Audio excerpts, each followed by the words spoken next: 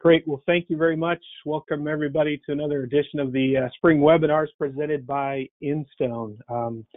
One of the things that I really appreciate about Instone, and I really want to thank them for having us on, is the way they strive for the amazing and the impossible. In today's case, they've asked me to take about an hour and 45-minute presentation and pack it into 1 hour. So we're going to shoot for the impossible. We're going to have to move pretty quick.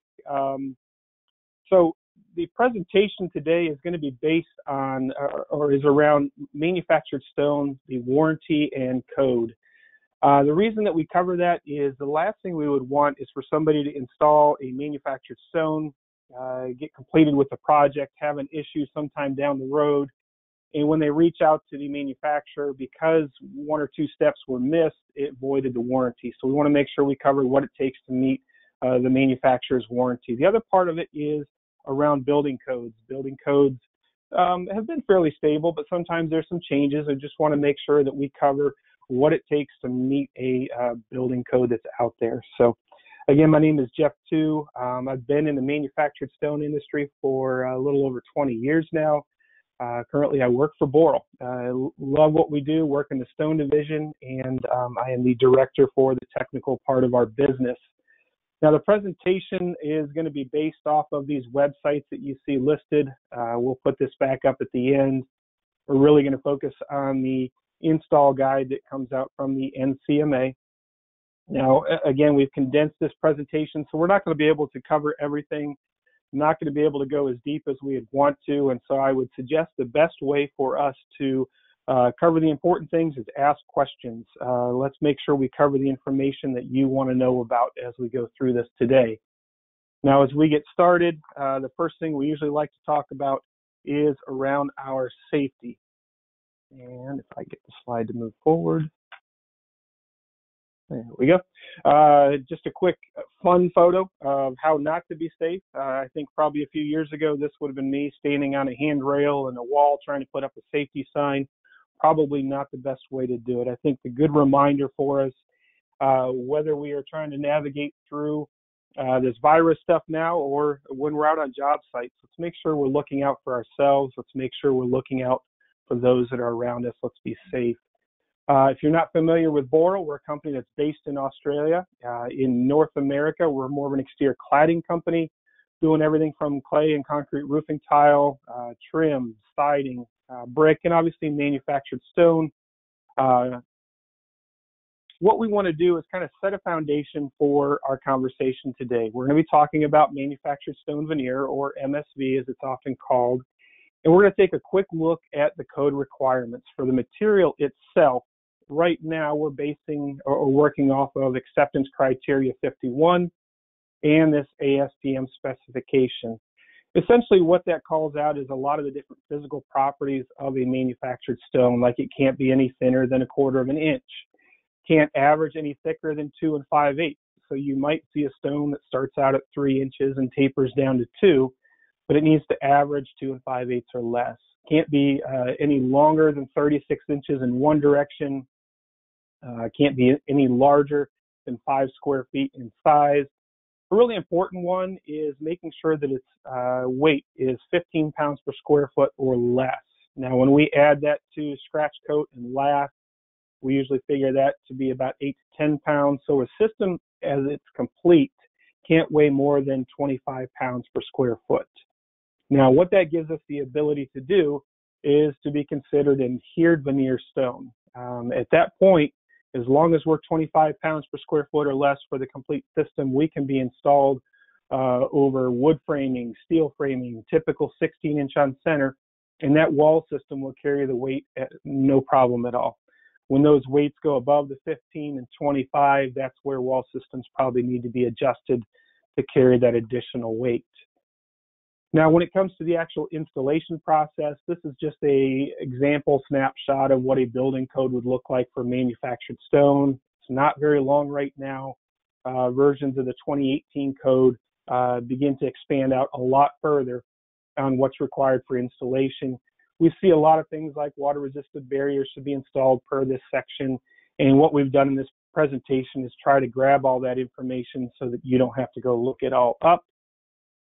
We also want to take a minute to talk about probably one of the primary issues in building and in construction right now is moisture inside, moving through walls, in buildings in general. And moisture can move in a lot of different ways. Just something as simple as wind blowing on one side of a building creates some positive pressure, some negative pressure on the opposite side. Our HVA systems move an awful lot of vapor and moisture through our buildings.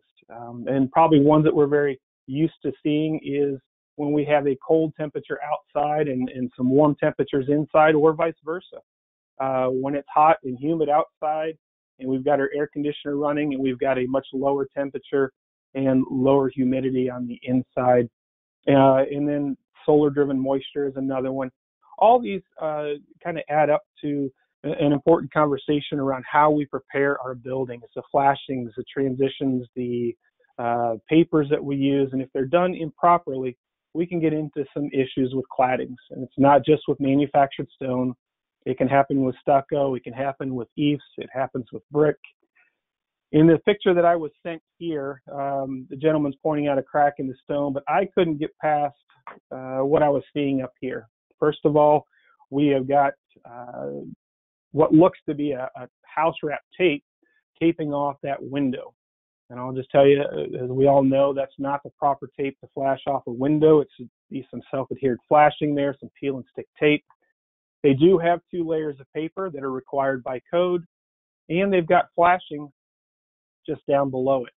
The problem that we've got here, though, is that flashing is nailed on top of the 2 layers of paper.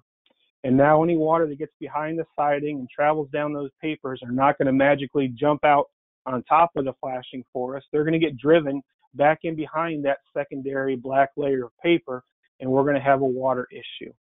That flashing should either be tucked back in behind the primary WRB or some self-adhered flashing tape on top of it so that water travels down that paper, gets directed on top of that flashing piece and out over the face of the stone. This is a code requirement that anytime we make a transition between dissimilar materials, that horizontal transition, there needs to be flashing that takes water from the cladding above, dumps it out past the face of the cladding below. The last picture before we get started is one where a house had some water issues on the inside. When they took the drywall off, they've got arrows pointing to where a majority of the water was getting in. Now, manufactured stone is an absorptive cladding. It's not waterproof, but that water should travel in and hit that secondary layer of paper, travel down and get out of that wall system or dry out through the stone.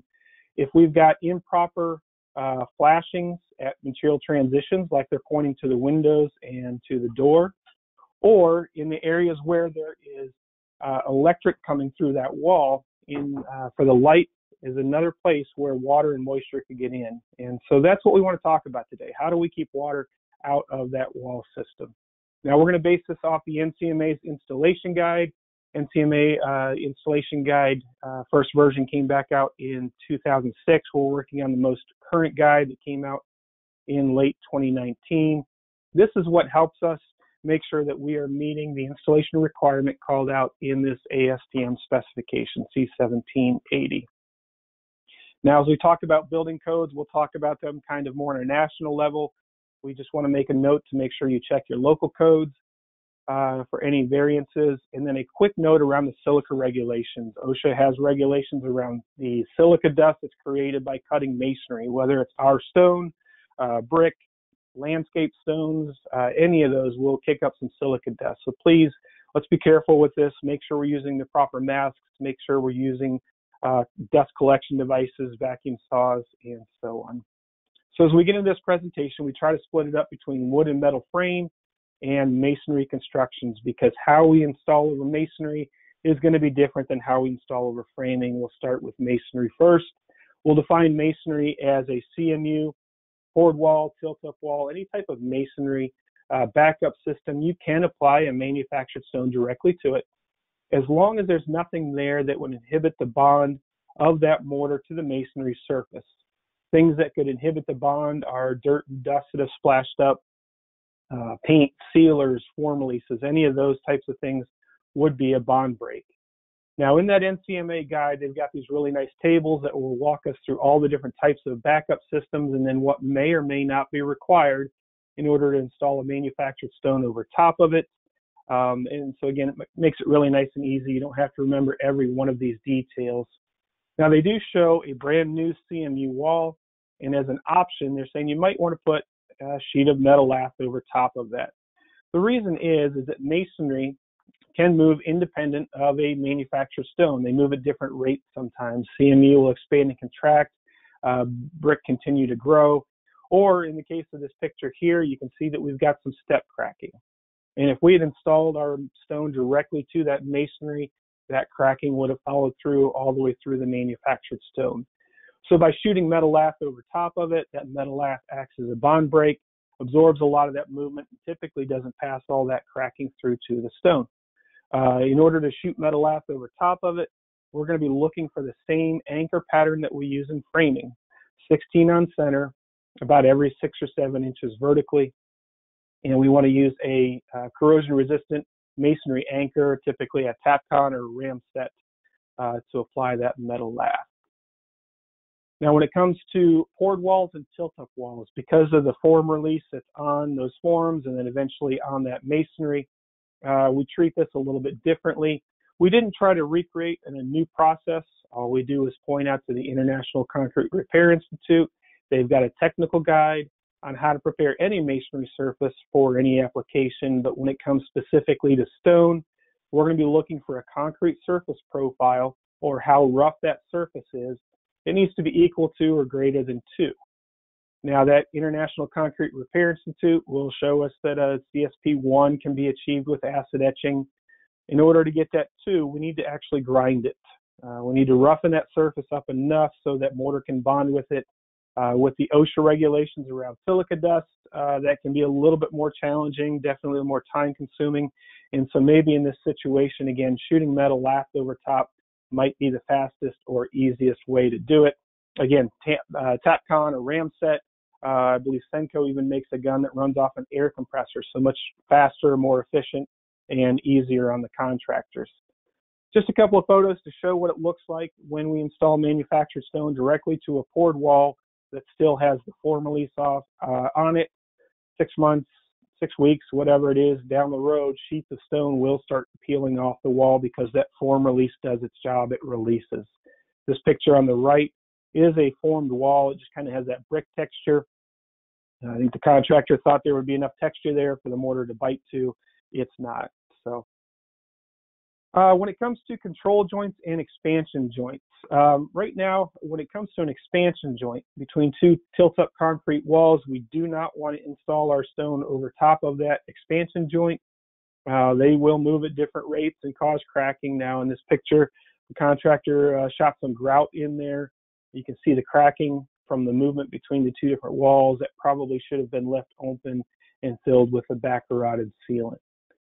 Now, when it comes to control joints, manufactured stone is working right now to try to help come up with some definitions on where potentially control joints could go. But right now, we really leave that up to the design professionals that are out there. Most of the time in residential construction, the code is fairly clear that we've got about 30 feet up with an additional 8 if it's going into a gable. Commercial, on the other hand, not quite as clear. That does allow for manufactured stone to go a lot higher. But I would recommend that in a wood frame construction that's going up 3, 4, 5, 6 stories tall, there'd be some considerations for where those control joints would go. Some maybe off of the window, and then definitely some considerations around at the floors. If you think about it, we've got 4, 5, 6 stories worth of green lumber used for the framing and the sheathing. We're going to come back and hang 20 pounds per square foot of additional weight between the stone and the scratch coat. And over the next year or so, as that green wood dries out and the weight that's on there causes that building to compress a little bit, there could be some buckling or damage in the stone. And that's a lot of times why a designer would include some type of a control joint, whether it's at every floor, every other floor, something to allow that building to compress without causing damage to the stone. And I'll take a quick pause here as we wrap up masonry and move on to frame construction. Any questions that we should handle?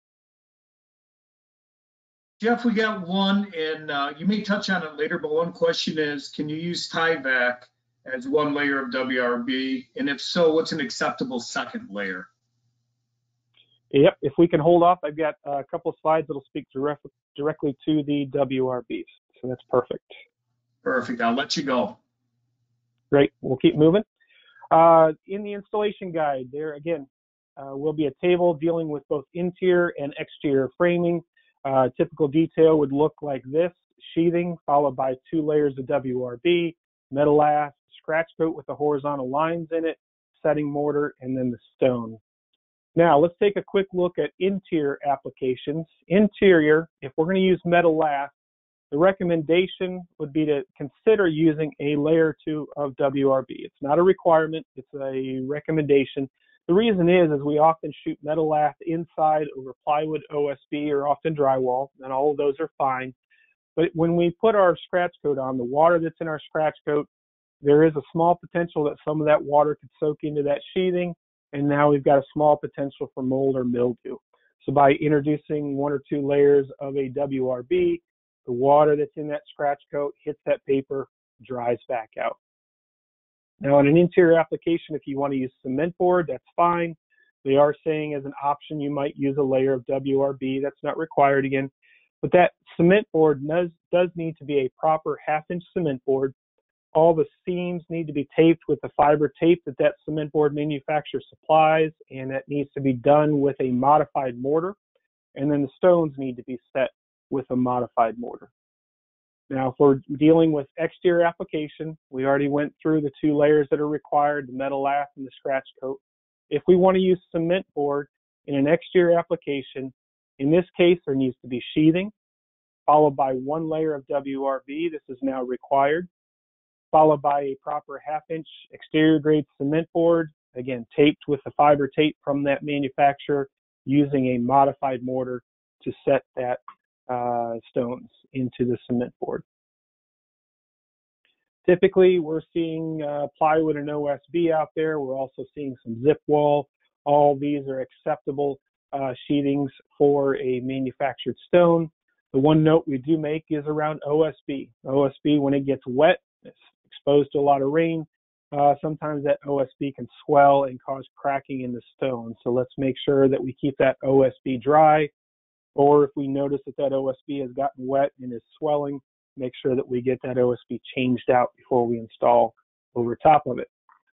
At the bottom of any framed construction, code requires a weep screed. It needs to have a 3.5-inch leg, and it needs to be installed at least 1 inch below the sill plate.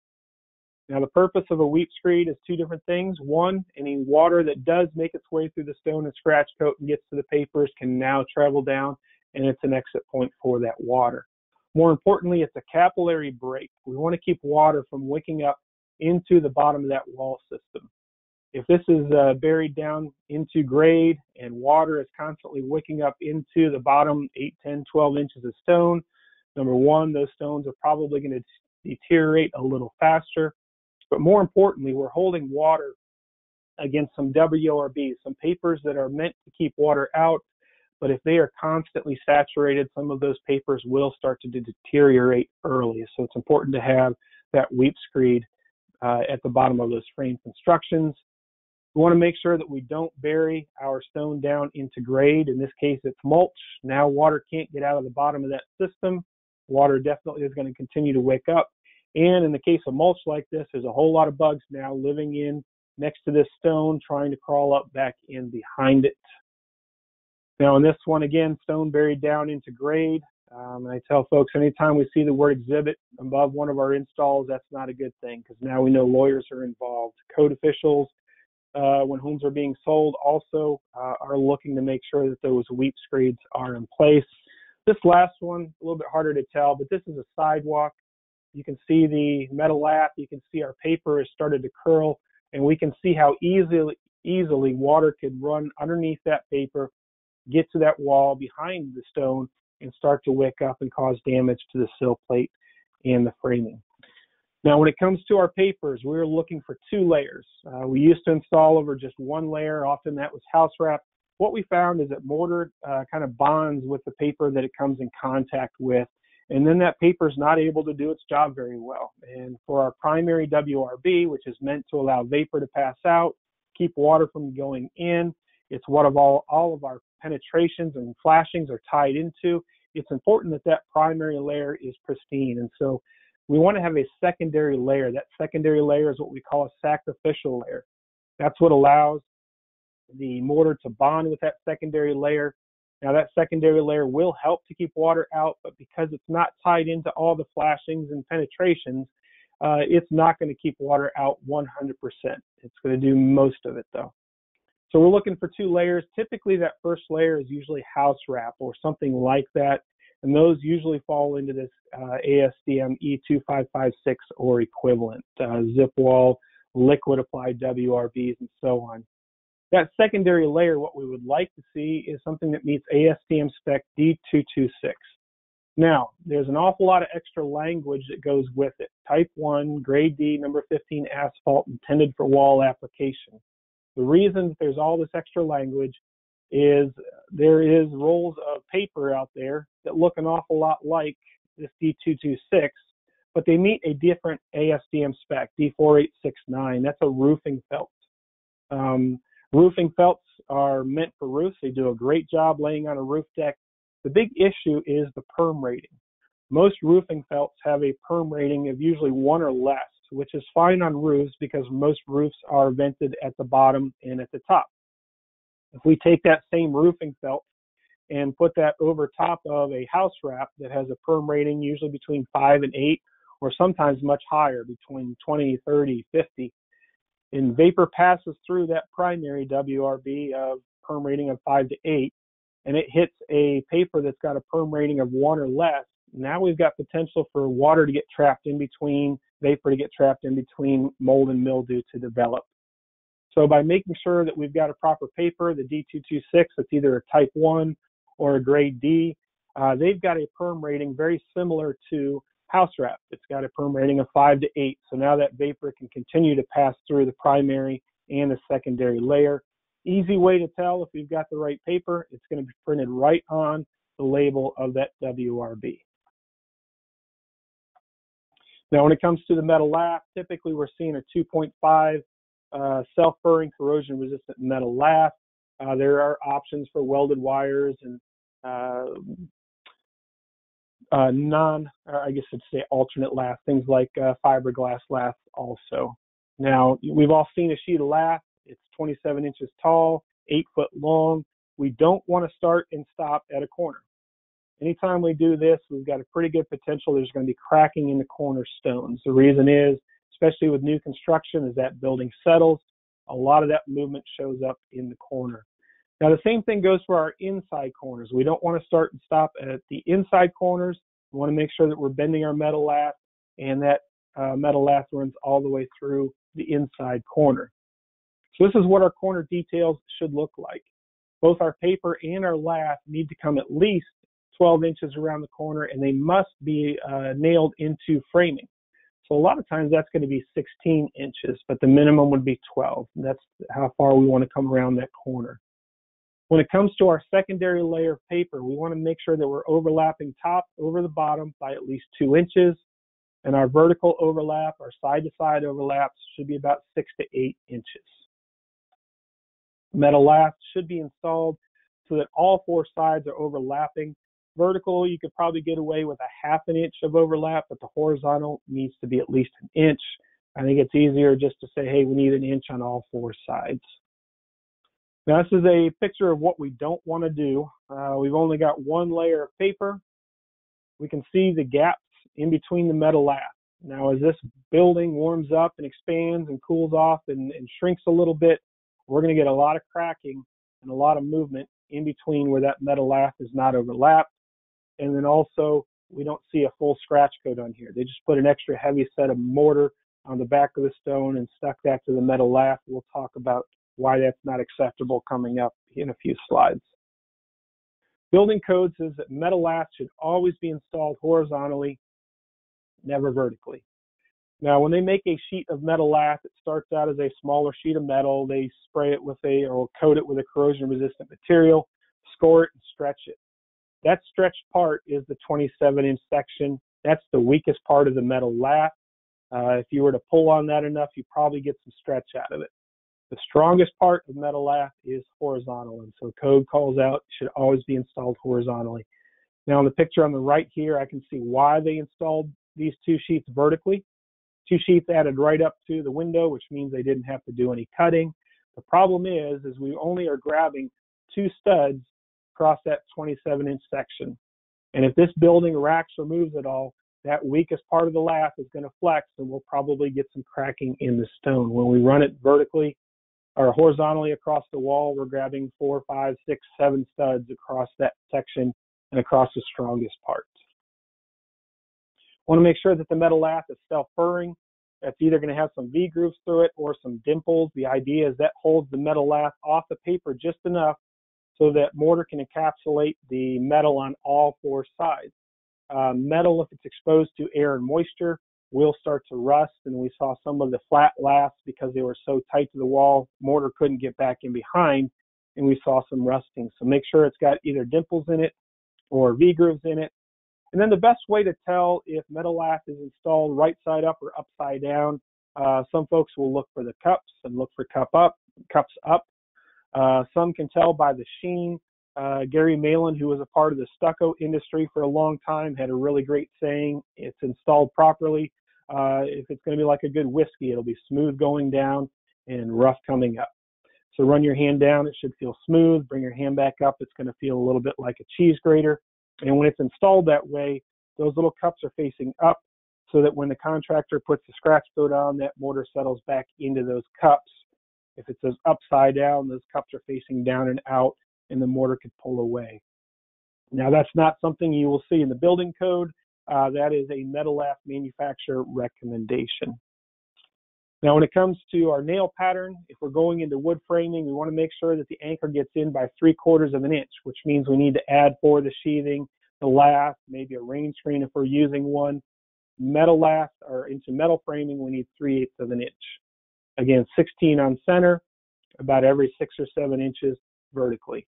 Now, the reason that we want to go into the studs is, one, they're obviously the strongest part, but number two, there's so much pressure in a stud that any water that may happen to travel down the shank of a nail or staple and maybe make its way through the 2 layers of paper won't be able to get into that wall cavity because of the pressure of the stud.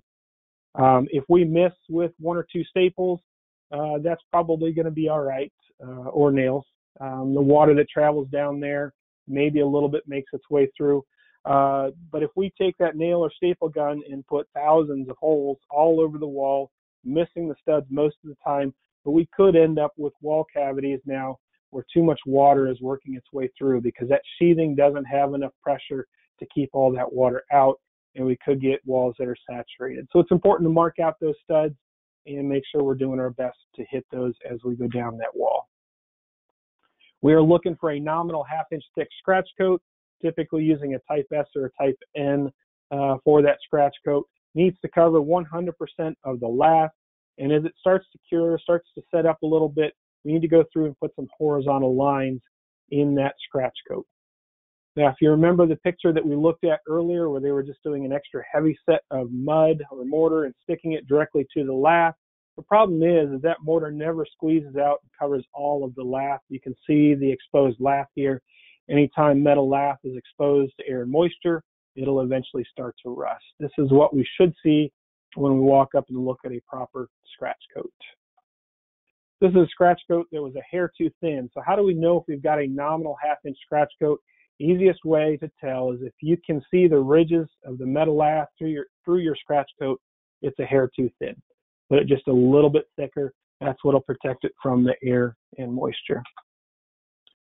Let's speak for a few minutes around mortar recommendations. Again, these are just recommendations and not requirements yet. Eventually, I think they will become requirements, but right now, our recommendation is to start to move away from type N. Right now, we're only recommending type N for interior applications below 10 feet. The reason is type N, when mixed to the proper sand and mortar ratio, which is what these ASTM specs speak to, we can get about a 50 PSI shear bond strength, the bond strength of that stone to the wall. And that's the requirement for code is 50 psi. It's the bare minimum requirement to get by. We feel like getting a stronger bond strength makes more sense. So moving to a type S, when it's mixed properly, we start to get shear bond strengths of about 100 psi or better. And so we recommend the use of type S for interior, any type of single family residential application, any commercial application below 10 feet. Anything in commercial above 10 feet, any cement board application, we recommend using a modified mortar that meet these ANSI standards. The thing about a modified mortar is they start to get shear bond strength north of 300 psi, so much, much better bond strength. Now, doesn't mean that if you're doing a single family or residential project with a tight fit, and let's say the stone's going up above where people are walking, you can still choose to use a modified mortar. That's not a bad idea, but it's not a requirement. If you're going to use some type of an admixture, something for cold weather temperatures, we're not big fans of those types of products, often called antifreezes, because those admixtures will accelerate the drying time. Anytime we accelerate drying, we lose some bond strength. But if you need to use one, just make sure that you follow that manufacturer's instructions. We don't want to install stones that have snow or ice or dripping water on them. They're not going to bond very well. And let's take a few minutes just to talk about tight fit applications. These are extremely popular looks right now. Quite a few of the jobs out there have requested tight fit. And if we were to talk about most of the issues that we see out there, it's where a few of the stones have popped off the wall. And usually what happens is you get a nice day when it's about 60 degrees outside, sun's hitting the scratch coat all day long, and you can end up with more that dries out too fast. What it usually looks like is a scratch coat that's, again, 20, 30 degrees warmer than the air temperature. Contractor back butters the stone to a dry stone. They stick it to a drywall, and as soon as that setting mortar hits that scratch coat, there's a battle between the setting mortar and to take the water out of the setting mortar into either the scratch coat or into the stone. And a lot of times what you'll see is that scratch coat wins because it sucks water faster than our stone does. And so the recommendation is to make sure we're hydrating the scratch coat and hydrating the stone. If there's one thing that's in all of our installation instructions that everybody could take home with them, it's to hydrate the scratch coat and hydrate the stone. It can be something as simple as a garden mister, a bug sprayer, to hydrate the scratch coat, hydrate the back of the stones. Again, we don't want them dripping wet, but now when you back butter that stone and stick it to the wall, that mortar can dry at a normal rate.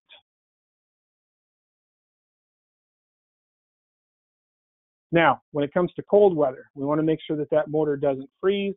So let's make sure that we are working in temperatures above 40 degrees, or if we know that the temperatures are going to drop down into freezing, make sure that we're covering the stones and heating inside. Dan, we'll take a quick pause here to see if there's any questions up to this point.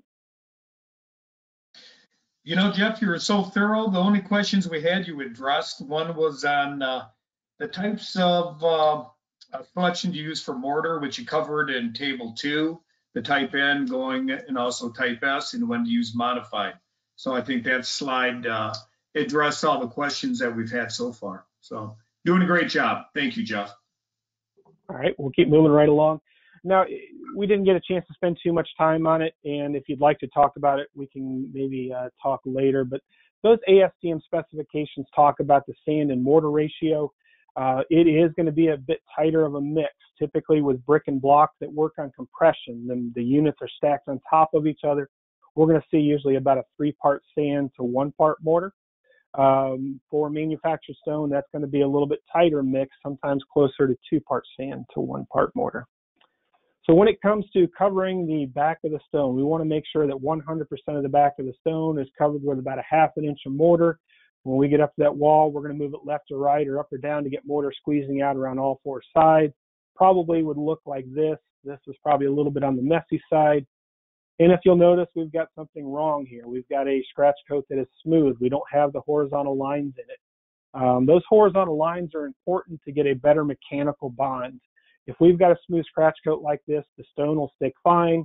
When we come back months later after it's cured out and start pounding on the stone, it's going to be hard to get off the wall. But when that stone does finally pop off, the break bond point is usually that smooth scratch coat. Now, if we've got the horizontal lines in it, that mortar squeezes back into those lines. And now when we push that stone on the wall, that setting mortar settles back into those lines. It gets more of a kind of like a tongue and groove lock. It's a much better mechanical bond. Now, if you come back months later and start pounding on that stone, you'll actually start ripping wire mesh off with it. If we're going to grout it, we'll leave a gap in between the stones, come back with a grout bag, wait until that joint is thumbprint hard, and then hit it with a wooden stick or a metal striking tool to finish the joint. Again, if you're got your eagle eyes on today, you'll notice that we've got a scratch coat that is a hair too thin. You can see the ridges of the metal lath, and there's no horizontal lines raked into it. Stones popping off the wall. Another reason that we see this happening is we've got, in this case, 2 big drops of mortar on the back of the stone. Manufactured stone is a masonry product. We're going to absorb some water, and if there's an airspace back in behind the stone, we could pass water back into that airspace. And if you live in a freeze-thaw environment, now we've created a place for water to puddle up, and eventually with freeze-thaw, it's pushing on the back of that stone, causing it to pop off. But even in warmer climates, this can be a cause for stones to pop off. Now, in our installation instructions, from the beginning of stone time, we've always said cover the entire back of the stone with mortar, just as we had shown earlier. We recently had to go back and add not just the perimeter, because we were still getting a lot of the 4-side method. Now again, if we're looking for 100% bond and someone is installed with this type of method or the 2-drop method, we're only getting maybe 40 or 50% bond with the back of that stone to the wall, and we've created a really nice contained airspace for water to puddle up into. If we've covered 100% of the back of the stone, there's no place for water to collect back into behind. So mixing this with hydrating the scratch coat and hydrating the stone, I think you'll find it's an amazingly strong bond we can get between the stone and that wall. If we're going to use some type of protective treatment, we don't recommend full face sealers. Just want to make sure that it's a silane or a siloxane base. Efflorescence, the beautiful white stuff that we get on masonry from time to time. In this case, you can see a little bit of efflorescence here. I'm going to back the photo up. It's really not anywhere else on the wall. What we've got is a really long roof line and a small gutter that's not catching all that water. So it's shooting over top onto the CMU wing wall. It doesn't have any cap on top. Now we can clean that efflorescence off by using a 1-part vinegar, 5-part water solution, a little bit of soft bristle brush, and we can scrub a lot of that off. But if we don't come back and address the gutter issue and the lack of capping, that efflorescence will probably come back. Once we fix those, there's a pretty good chance that that wall system will eventually dry out and that efflorescence will go away. We like to also spend time talking about cleaning stones, but it's also a good idea to first talk about how do we keep our stone clean so that we don't have to clean it. If you drop a little bit of type S or type N on a stone, the best thing to do is let it sit for about 30 minutes to an hour. It'll start to lighten in color. And at that point, you can take a soft brush and brush that right off. Good tip is just to have somebody on your crew go through at lunchtime and also at the end of the day and clean off with a brush all the stone that's been installed. Unfortunately, in this picture on the right, a contractor didn't do that, and this top third of the stone is the color it's supposed to be. This bottom part does have stone on it, but this is what it looks like after you use some type of acid on it. So we need to avoid using any type of acid, no power washers, no metal brushes. Warm water, mild detergent, soft bristle broom will take care of most things. Should you happen to get a chip or a nick or a thumbprint in a stone right in a high visibility area, we do have touch-up kits that we can send out that can surface stain over top of those spots. Now, we like to talk about mock panels. Doesn't matter if it's residential or commercial. What that does is gives us a chance to make sure that we've got the right products, we've agreed on the right layers that are going on behind it, where all the flashings are going, where all the material transitions are happening. It gives us a chance to make sure that we like either that tight fit or grouted look that's being called out. And even in residential, it's important to make sure that everybody agrees on what layers are going on when. That transition between the trades is extremely important, not just in commercial, but also in residential applications. If there's going to be some type of accessories or trim pieces, these mock panels are a great time to make sure that we've included those, that we like the look of them. A good time to make sure that if there's a mortar color that's being called out, that everybody likes that mortar color, that we're getting a good blend of these stones on the wall.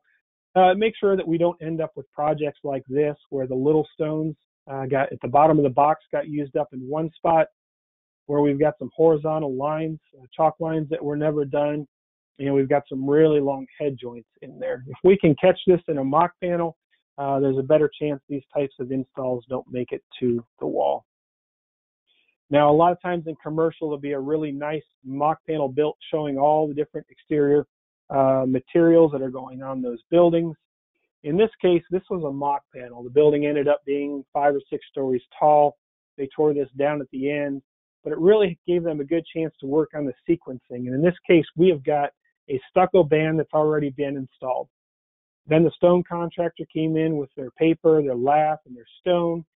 And unfortunately, about 6 weeks or so later, in between the stone and the stucco, opened up a hairline crack because they're different types of materials. They move at different rates. And if there's no flashing present in between that transition, a flashing piece like this, that crack will open up and now allow bulk water to run into that crack. And not just soak into our stone and hit our papers and drain down and get out. It runs into that crack, runs behind the paper, and now that water is being held in and eventually causing an awful lot of damage to that wall system. And so having a mock panel, again, gives us a chance to bring all the trades out. Once we've agreed that the stucco guy is going first, we can agree that the stucco guy is putting in the flashing. And now when the stone guy shows up, if that flashing isn't there, they know to go to the builder or the GC and say, hey, I can't install yet because the flashing isn't in. We know what kind of damage can happen if we don't get this in place first. So to that point, there's a whole bunch of details in our guide on how to handle all these. We're only going to handle a few of the more popular ones here. First one being clearance to grade. Building code says we need to be 4 inches to grade, 2 inches to a paved surface, 1/2 inch if that paved surface is part of the foundation that the wall is on. And so think of a porch or a brick ledge.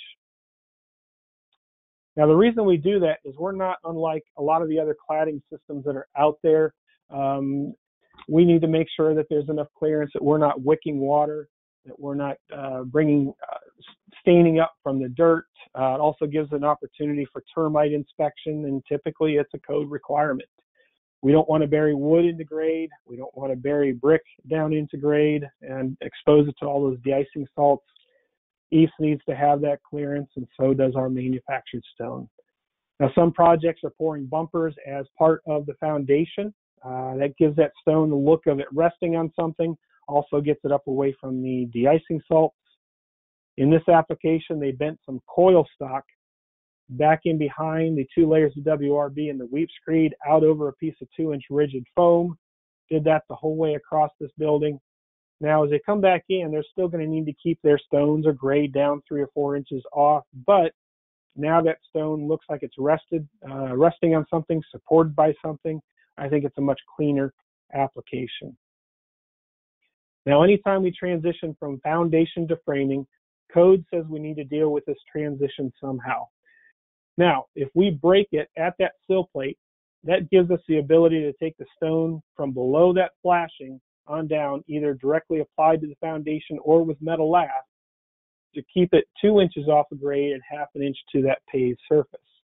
Now, how we do that is there needs to be some self-adhered flashing, followed by the flashing piece that dumps the water out over the face of the stone.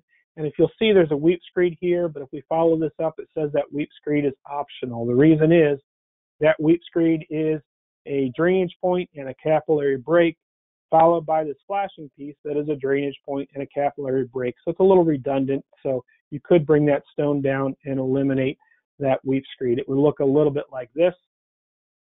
If they had used a brown weep screed in here, it probably would have blended with that flashing and looked a little bit better. Or if they had eliminated that weep screed all together, they could have brought the stone right down to the flashing. Now, the other option that we have is to put some self-adhered flashing tape again across that transition, carry our 2 layers of paper and our metal lath all the way down to our weep screed. But in this case, we need to stay 4 inches off grade, 2 inches to that paved surface. Now, the reason that we want that self-adhered flashing tape is, in this case, we see this all too often, 2 layers of paper, and then the weep screed gets placed an inch below the sill plate. But if there isn't any self-adhered flashing tape put on that joint, it's going to be exposed to an awful lot of water and bugs that work its way behind that weep screed. So it's important to make sure we get that tape at that transition point. Stone coming up in a wainscot application, this is pretty common. What we want to see is the one layer of WRB either out over top of the flashing or some tape across the flashing, so any water that gets behind our siding travels down and gets dumped out. There's a Beta sealant underneath to keep water from traveling back up underneath the flashing piece. And then what you're seeing here is an L bracket. If you remember earlier, we talked about the maximum thickness for a stone is an average of 2 5/8. Our water table sills are going to average the entire way across the face 3 inches because we want water to dump out past the face of our thickest stone. So at this point, by code, this 3-inch deep piece no longer meets the requirement for an adhered veneer, and we should have some type of a support below it. We'd like to see 2 of these brackets, either the A21 or A23. They need to be placed on the stud, so there will be some situations where a water table sill only has 1 of those brackets to support it.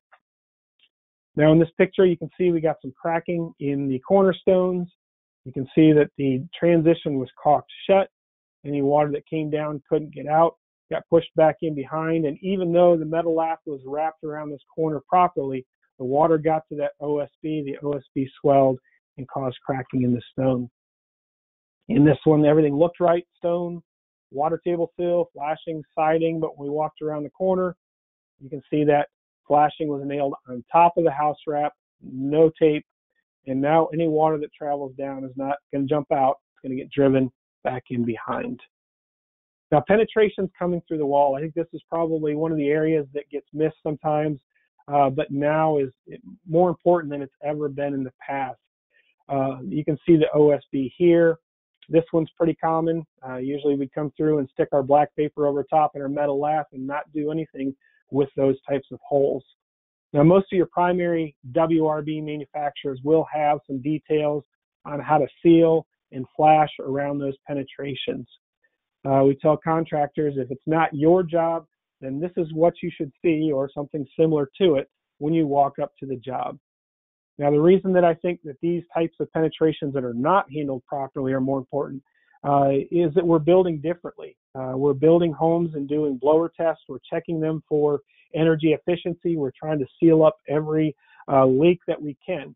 Now, I live in an older house, and this is a picture of a single pane window in my house at least a few months ago when I used to travel and could get out. My wife would turn the heat up. And what it shows is that differential heat and humidity between the outside and the inside caused condensation when they met. Now, this is also happening in the cavities of my walls, but that's okay. I live in an old, drafty house.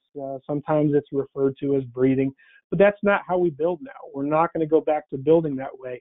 And so a small hole like this becomes a lot more dangerous. Now, there's a construction instruction is one of the websites that we listed. We took this from them, or borrowed it, I should say. But it's a good example of how just a little bit of warm, moist air can make its way through an electric socket. It can warm up that one wall cavity. And if there is a hole in our sheathing like this, it hasn't been sealed and flashed, that's the point where hot and cold are going to meet.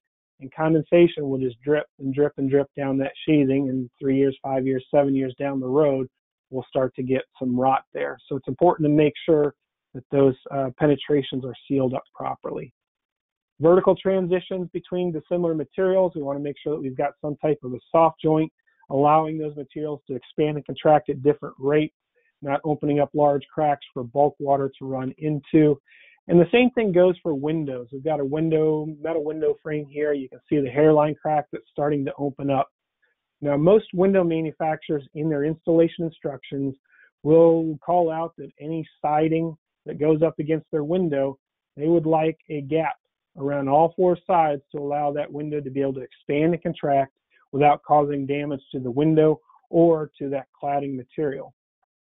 So it would look a lot like this. We've got some head flashing on the top and our soft joint underneath. This allows any water that travels down our stone cladding to get out of that wall system past the face of the stone. Same thing down the sides, 3/8 gap with backer rod and sealant, and then also underneath. Now on a project, it's going to look a little bit like this, a gap between our window and our stone. I would suggest that probably from the sidewalk on in, everybody, well, if you're looking for it, will be able to see it. From the sidewalk on out to the street beyond, I don't think it's going to be noticeable. But what that soft joint does is allows that window to be able to expand and contract without causing damage to the cladding, or worse yet, causing damage to that window, causing it to fail early, which could allow water into that building through the flashing pieces that have cracked. So this is what we often see, is some type of a soft joint around a window filled with backer rod and sealant. Unfortunately, to me, it just doesn't clean up the look. We lose the clean edges of that window. I don't know how well caulk is going to stick to stone. It is waterproof in the middle, but water could soak in around the edges. And so Boral did come out as an option, a product called Flex and Dry Tape. It's an expanding foam tape that has been impregnated with a fire retardant, a bug repellent, and an air and moisture repellent. And when it's installed, it begins to expand and can fill up any of those gaps between stone and windows, stone and door jambs, penetrations. But what it does is gives us a product that I think looks a little bit better. It's easier to apply, and the lifespan on this product is measured more in decades rather than years that often happens with caulk, and so is a alternative to caulk for any of those soft joints. We'll spend a few minutes on roof lines. Water coming down here, you can see we've got two issues. One, water wicking up, but also water shooting over past that gutter. And so what we would like to see is a piece of kick-out flashing underneath a step flashing. This is a three-sided piece that directs any water that comes down back into that gutter. We've got a house here. We can see the water shooting out over top. And instead of using kick-out flashing, they just use step flashing, a two-sided piece, which means back in this corner, there was a little gap. And unfortunately, that directed water back in behind the stone, and we ended up with rot back in behind. So the other problem we've got is that stone's installed right down onto the roof line. Now when we come back through and staple our metal lath on top, we're going to put a bunch of holes in the step flashing that water is going to wick up and hold up against. So we've got two options. Leave 2 inches of clearance between the roof line and the stone. Or the other option would be to put in a filler board. That way you can bring your step flashing up, flash out over top, and now it looks like that stone is supported by something or resting on something as it goes up the roof line. When it comes to caps, we'd like to have at least an inch of overhang. 2 inches would be better. When it comes to retaining walls, entry walls that are masonry and nobody's living back in behind, we can come down to 2 inches to grade, 1/2 inch to a paved surface. And then the last thing I want to cover is just around wood columns on porches. We'd like to see some flashing at the bottom to keep water from entering underneath the stone and getting to that wood column. But I would suggest that our bigger problem is often the cap on top. Anytime we've got a sky-facing joint, whether it's filled with grout or with caulk, it's eventually going to leak. And if all we've done is put 2 layers of paper and metal lath around the outside, water will work its way in. It only takes about a year to get this look and about 3 years to get that. And so our recommendation is once you have your 2 layers of paper around the outside, there should be some flashing that comes up, across, and back down. And then put your metal lath on. And that way any water that makes its way through hopefully gets onto that flashing and gets out rather than back inside the wood column. I would suggest laying that backup system out of masonry rather than wood. Better chance that masonry is going to hold up.